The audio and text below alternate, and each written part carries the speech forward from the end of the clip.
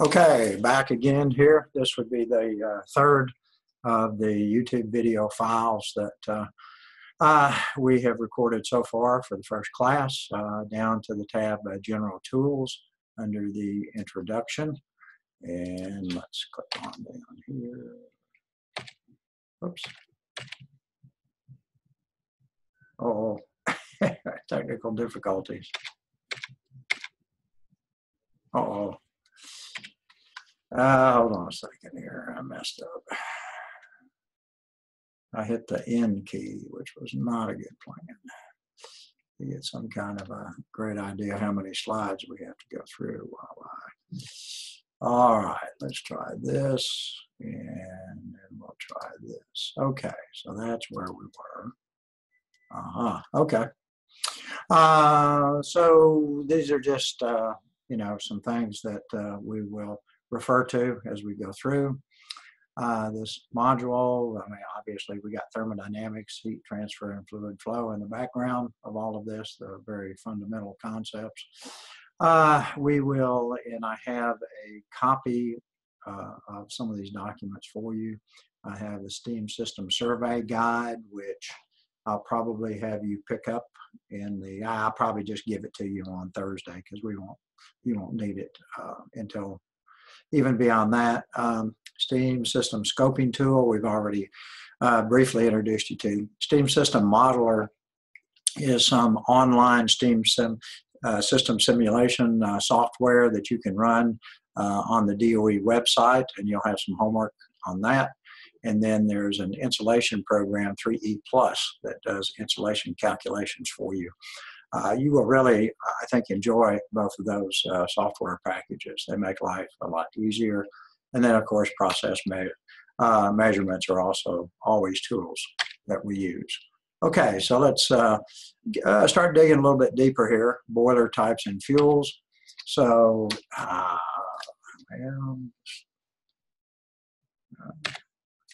this thing is sensitive today. I'm going to try to position this so it's not in the way so much. This is we're going to compare and contrast fire tube and water tube boilers here. So this is kind of a little bit of a cartoon, but it's a cross-section of what we would call a fire tube boiler.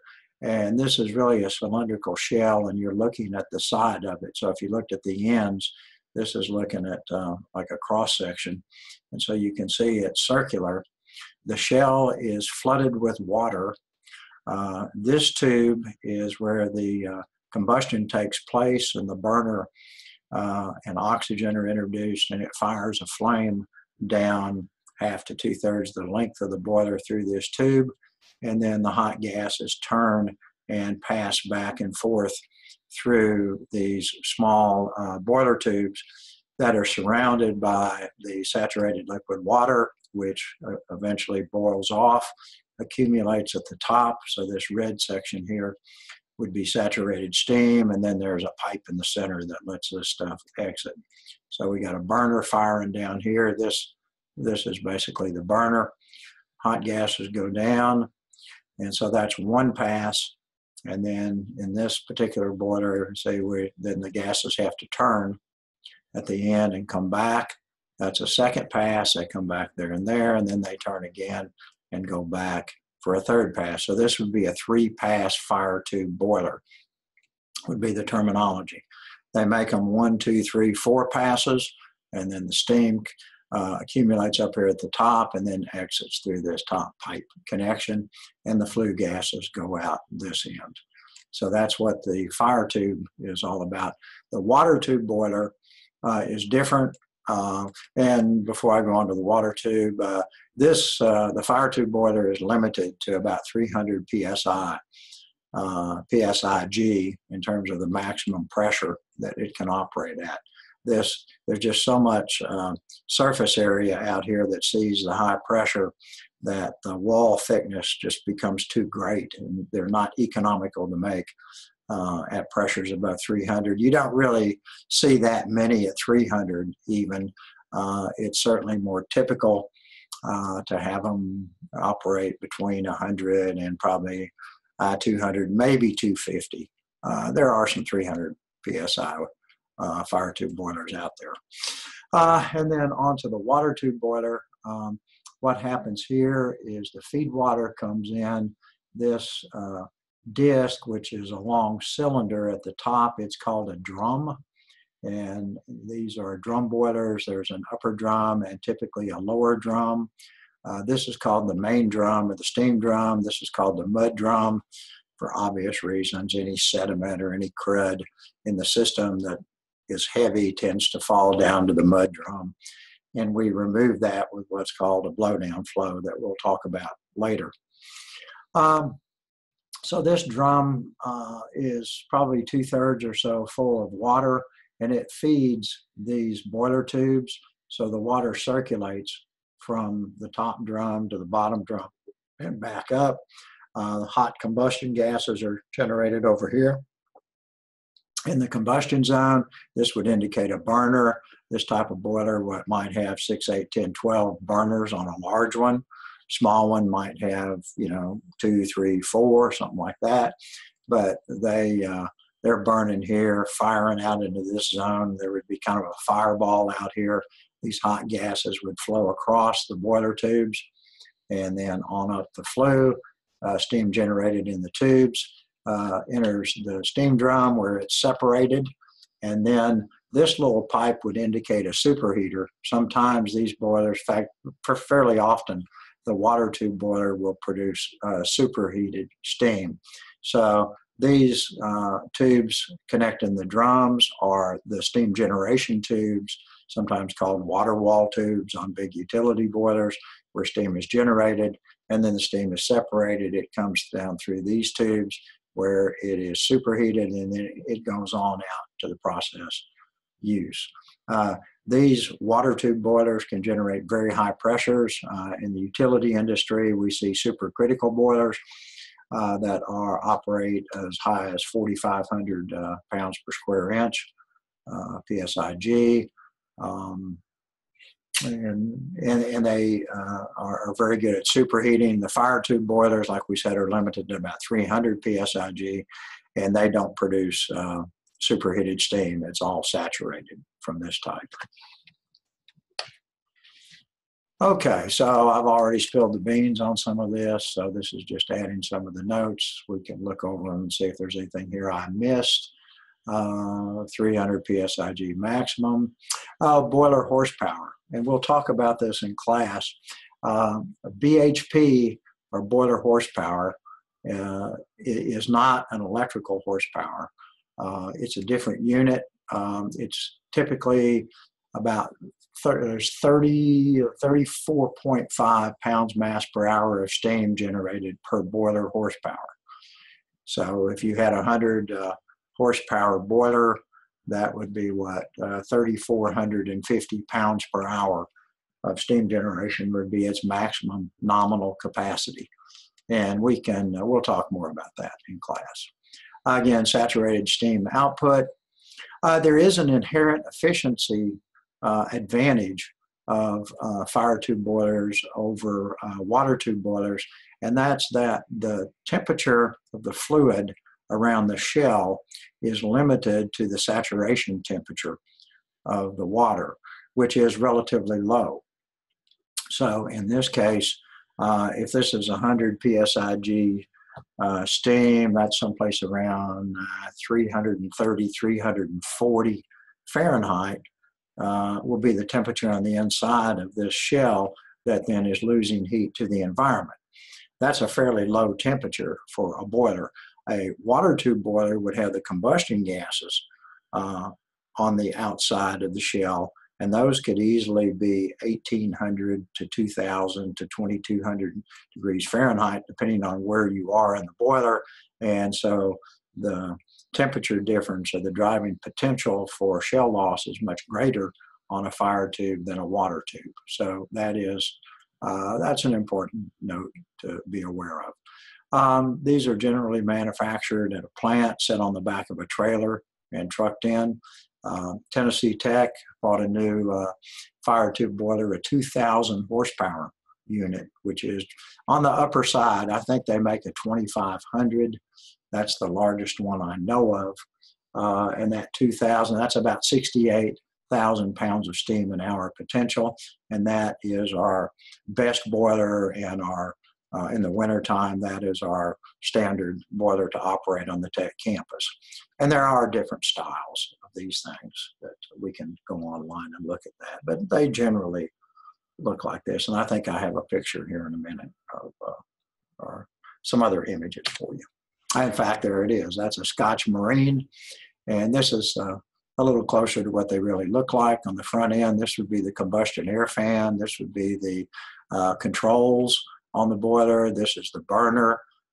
This fan is probably pulling air up from the bottom the way this is set up. Sometimes they pull across the top of the boiler. Hot air in, mixes with natural gas typically. So this is the burner assembly. This is the flame, the combustion fires down this large tube, and then the gases turn and come back and forth. So this shows the stack on this end, so on the front. So this is maybe down and back.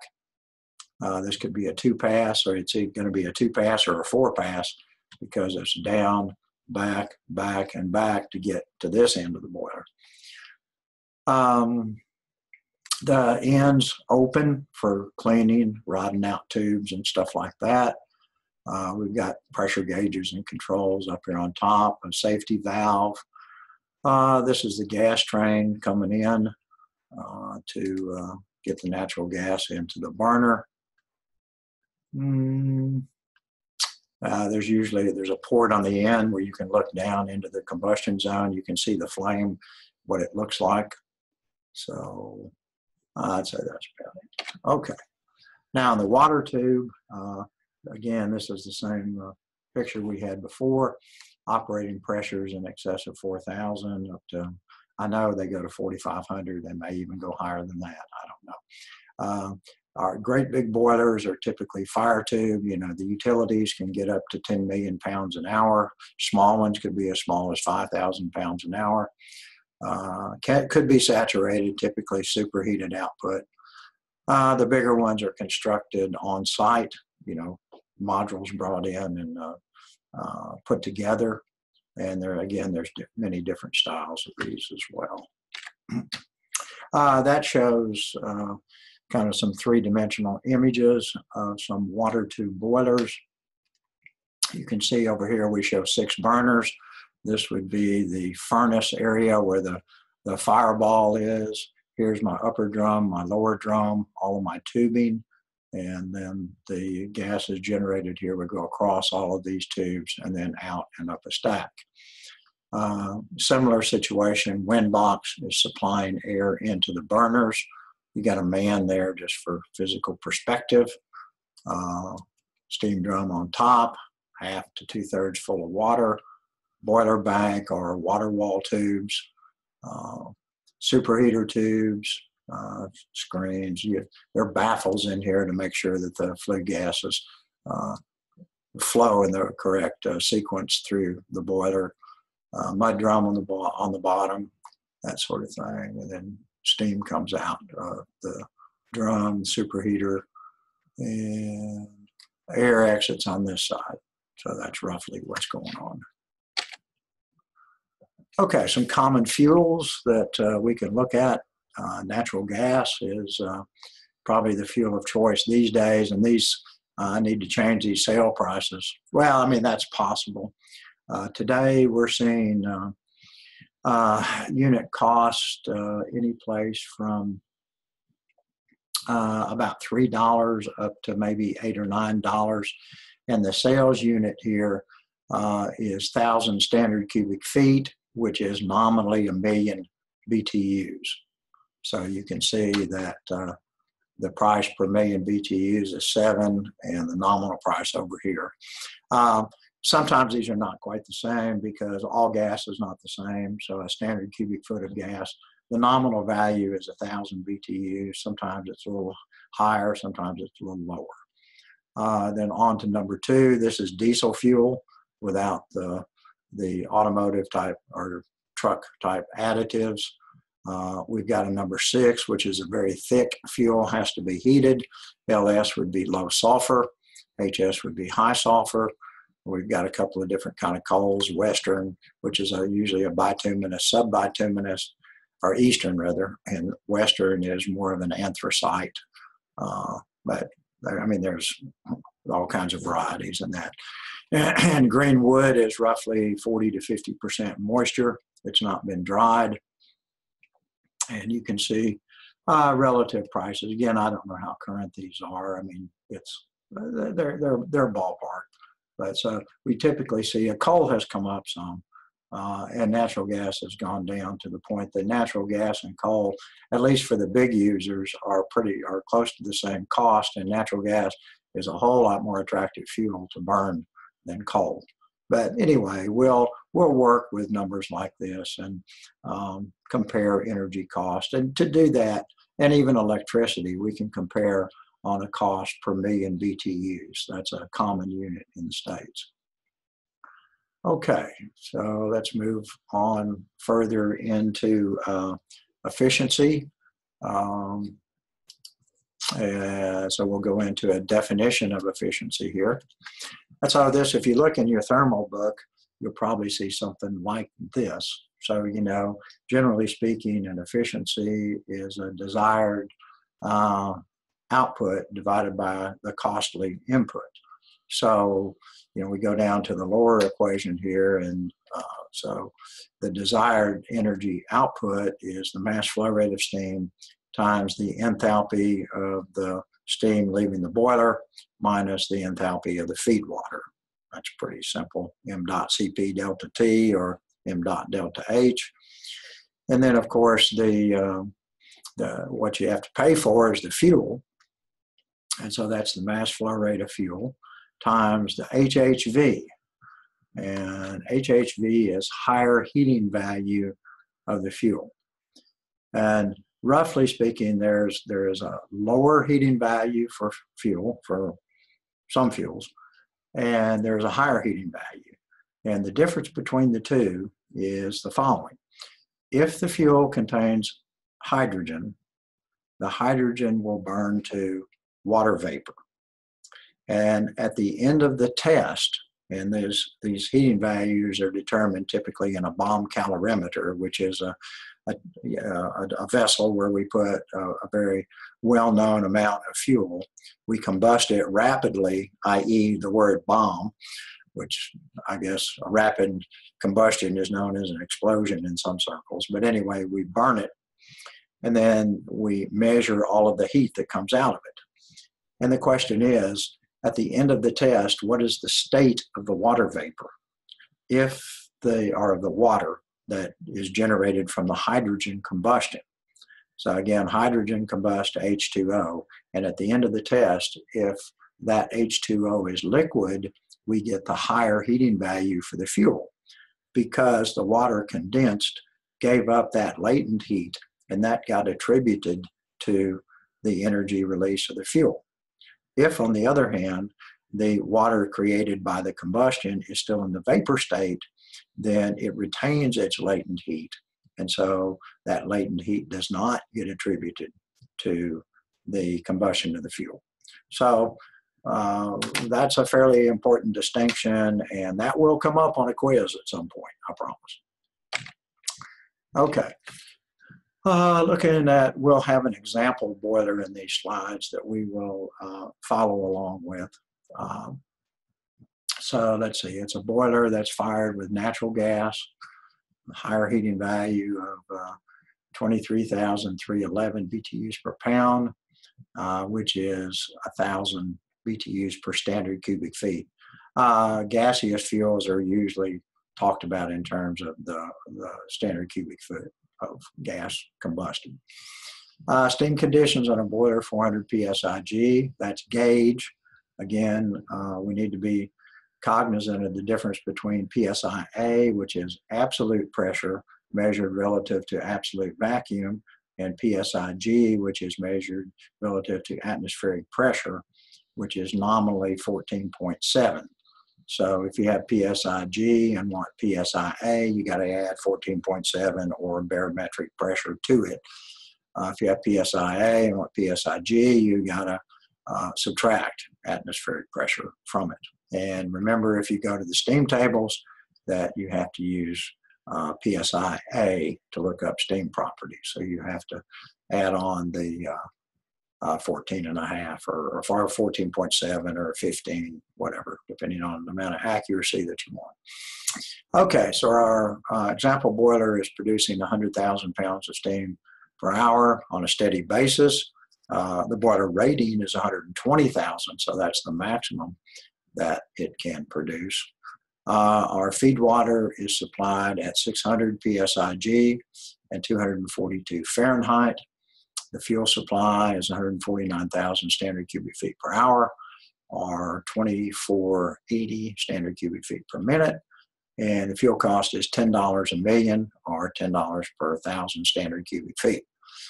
We use 10 in this. It's probably high by today's standards, but you know, it's a nice round number. And so if the fuel cost was to be 5, you could just divide by 2, and you basically adjusted for a $5 a million fuel charge. So 10's a handy number to work with. Okay, so just a simple equation for calculating the cost. Capital K dot is the operating cost of the boiler for some period. In this case, on this slide, it's going to be per year. So V dot is the fuel flow rate, which is 149,000 standard cubic feet per hour. The kappa, lowercase kappa fuel, is the cost, $10 per 1,000 standard cubic feet, and hours would be the hours of operation that we want. The operating cost for, in this case, it's a year. That's our standard number of hours per year, 8,760 hours per year. So that would say that this boiler is going to cost $13 million per year to operate. Okay, and then we can calculate a cost of steam.